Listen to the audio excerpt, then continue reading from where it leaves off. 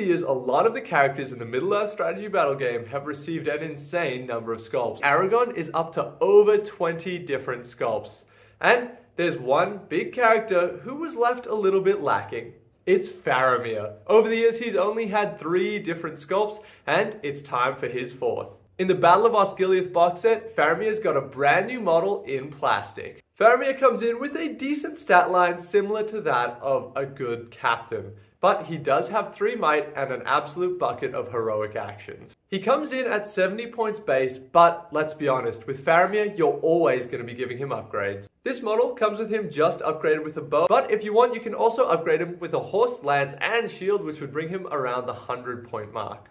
Now, a lot of people say that for his points, he's pretty weak, but I disagree. I think Faramir is a great budget leader for any Gondor army, and he'll definitely be leading my Horde of Gondor.